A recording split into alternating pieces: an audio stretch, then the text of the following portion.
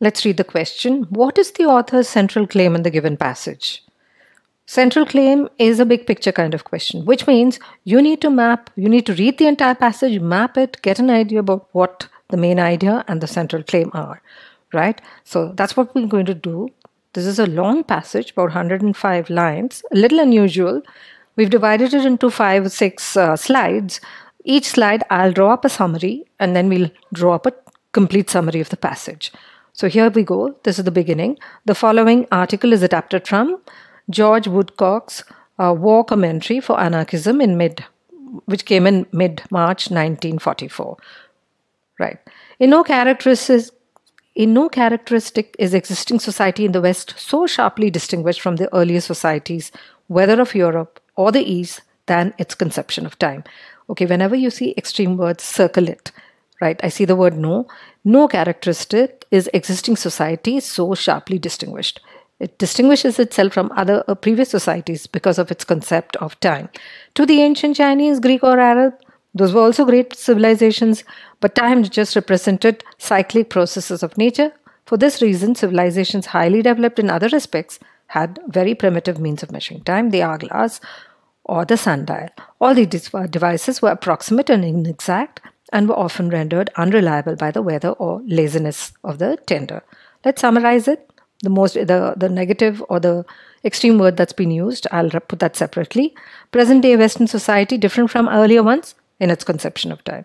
Next one was even highly developed civilization had only primitive means of measuring time, and the hourglass and sundial were examples of these measuring devices, but these devices were approximate and inexact, hence unreliable. Moving on to the second paragraph. Modern Western man, however, lives in a world which runs according to the mathematical symbols of clock time. So, clock. You go by the symbols of the clock. The clock turns time from a process of nature into a commodity that can be measured and bought and sold like soap or sultanas. Wow, it's become a measurable quantity. And because without some means of exact timekeeping, industrial capitalism could never have developed, again an extreme word, and could not continue to exploit the workers, the clock represents an element of mechanical tyranny in the lives of modern men. More potent than any individual exploiter or any other machine. The machine became the most exploitative device, right? So present-day Western man runs on the clock. Time is now considered a commodity. Industrial capitalism could never have happened without the help of the clock. The clock is equal to a symbol of tyranny for modern man. Summarize this. Clock gained so much importance that it became an oppressor.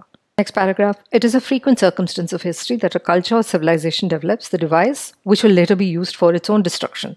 Ancient Chinese, for example, always remember an example is cited after a fact is stated. You could normally skip this. Here I'm going to read the entire passage, but if this is your first read of the passage, this is one place where you could skip. The ancient Chinese, for example, invented gunpowder, which was developed by the military experts of the West and eventually led to the downfall of the Chinese civilization. Similarly, the next example, ingenuity of the craftsmen in medieval cities of Europe was the invention of the clock. And then what happened? With its revolutionary alteration of the concept of time, materially assisted the growth of exploiting capitalism, and because of that, it led to the destruction of the medieval culture. Okay, so let's put that there. Frequent circumstances, culture develops the device that eventually destroys. And examples for that, China, gunpowder, medieval age, and the clock. Next paragraph, the clock represents the key machine of the machine age, both for its influence on technology and its influence on the habits of men. Technically, the clock was the first really automatic machine that attained any importance in the life of men. Clockmaking became the industry from which men learned the elements of machine making and gained the technical skill that was to produce the complicated machinery of the Industrial Revolution. So the clock played two important roles, that is, key machine of the machine age, plus the influence on habits of men, on technology and the habits of men. Summary of this entire slide would be that medieval civilization invented the clock. It ended up ruining that civilization. Next, socially, the clock had a more radical influence. So we were talking about the influence it had on men. Socially, the clock had a more radical influence than any other machine, in that it was the means by which the regularization and regimentation of life necessary for an exploiting system of industry could best be attained. The new capitalists in particular became rabidly time conscious. Time is money became one of the key slogans of the capitalist ideology, and the timekeeper was the most significant of the new types of officials introduced by the capitalist dispensation. So many extreme words there. In the early factories, the employers went so far as to manipulate their clocks or to sound their factory whistles at the wrong times in order to defraud their workers a little of this valuable new commodity, that is time. So the two extreme bits can be always sort of circled.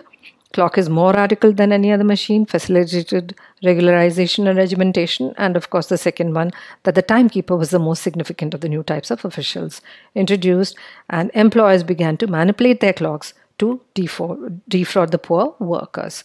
Third, the next paragraph, sorry. The influence of the clock imposed a regularity on the lives of the majority of men. Most men came under this regularization.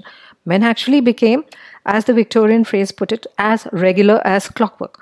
Only in the country districts where the natural lives of animals and plants and the elements still dominated life did any large proportion of the population fail to succumb to the deadly tick of monotony. So everybody was being, regulated by the clock. The clock began to impose regularity. Only people in the countryside were spared. If you were to sum that up, the clock created a totally regimented society. Time became money. At first, this new attitude of time was imposed by the clock-owning masters on the unwilling poor. It had to be imposed. Factory slave reacted in his spare time by living with a chaotic irregularity, because it's so regimented. As soon as they escape, they want to completely disregard time.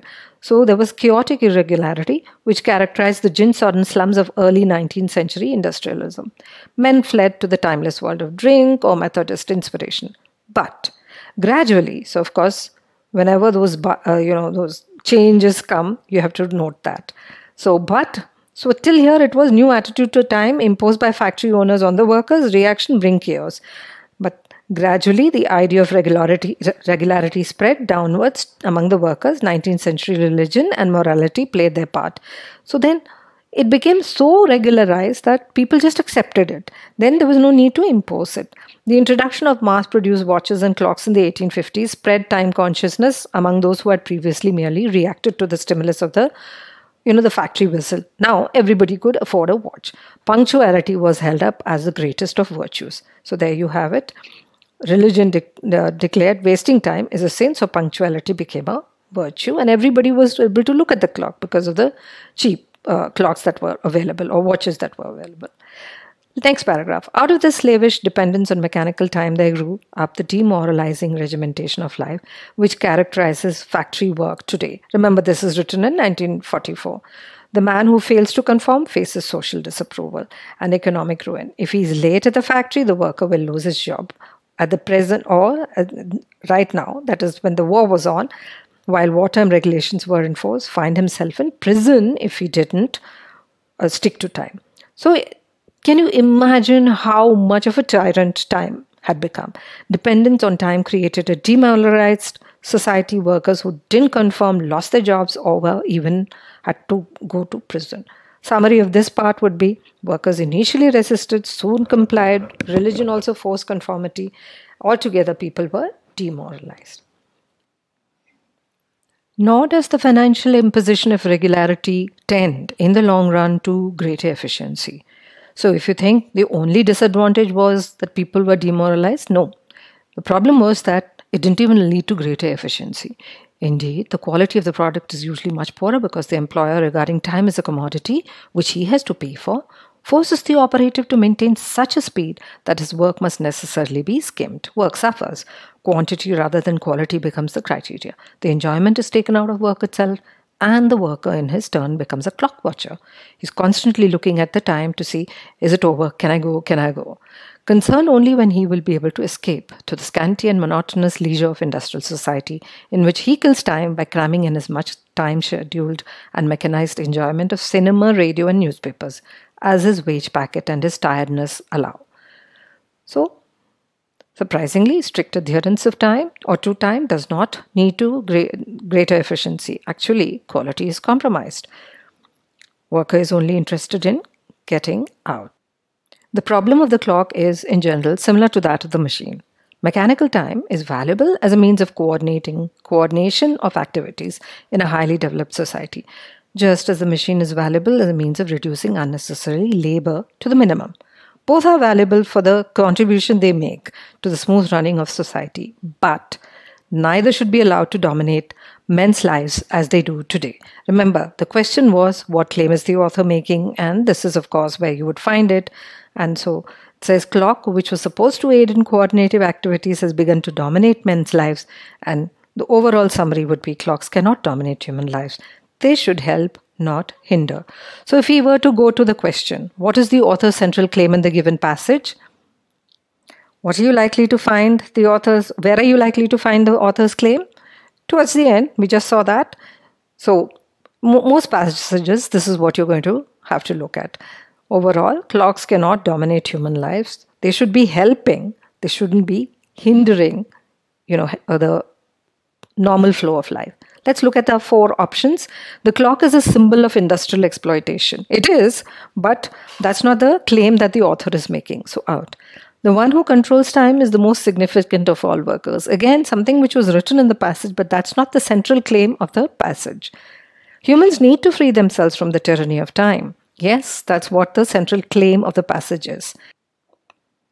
But we never choose C without having a look at D. D says, the ancient Greeks, Chinese and Arabs were far happier without clocks and exact timekeeping. We don't know whether they were happier. Something about the Greeks, Chinese and Arabs is mentioned, but not whether they were happier. And anyway, that would not be the central claim. So D is out and C would be the answer.